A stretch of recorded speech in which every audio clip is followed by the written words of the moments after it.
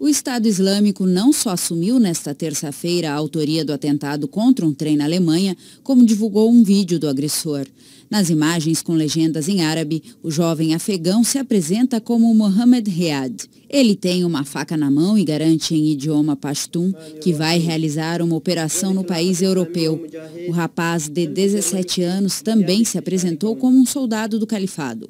De acordo com um áudio divulgado pela agência AMAC, porta-voz habitual dos extremistas, o autor do esfaqueamento realizou a operação em resposta aos países da coalizão que combatem o Estado Islâmico.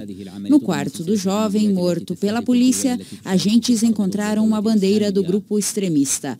O atentado ao trem em Würzburgo deixou 4 feridos, todos de Hong Kong.